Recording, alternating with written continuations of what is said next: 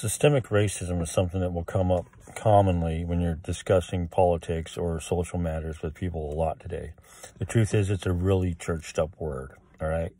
It's literally impossible for a system, a country, or a demographic to be racist. Racism is an individual trait, period, bar none.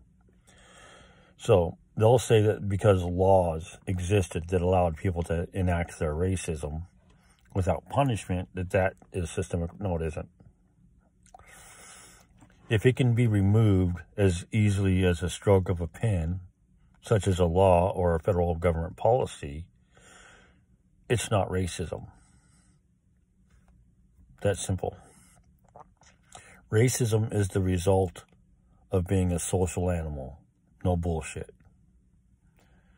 So, all social animals have a mechanism in their brain that identifies threats to the group so that they can bind together and attack that threat to the group, whatever that group identity is. Now, when you're talking about racial groups, those are an illusion. When it comes down to it, a human being is nothing but a high primate, and that's any human being. We're the most aggressive, most predatory primates on the planet, and we have the most developed sense of visual acuity and the most developed visual cortex of any land animal. This means a disproportionate amount of information and processing power is being used to determine what we see and how it affects us. So when our visual cortex sees someone that looks different from us, it wants to assign a difference other than skin deep. And in the case of race, that doesn't exist because race is a social construct. You want to get rid of racism? Start by never voting for anybody that uses identity politics. If they're running on the idea that all men are abusers or sexist or are predatory, don't vote for that motherfucker. They're trying to tear men and women apart from each other. There's no good that can come from that. So if they're teaching you that every white person is born racist and they can only be racist and racism is a fucking natural result of their low melanin count, they're lying to you.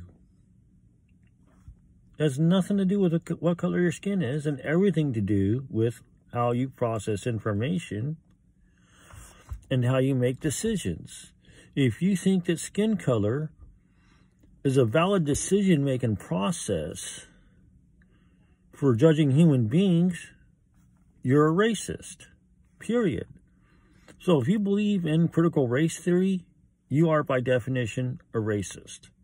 There's no escaping that. You can't say something stupid like you can't be racist to white people and expect that to carry any weight with somebody that's not stupid. All right? Racism has nothing to do with the size of the demographic it's being enacted against. Racism has nothing to do with who's got the most political power. And racism has everything to do with how you evaluate other human beings. The system isn't racist. It wasn't designed to uphold racism.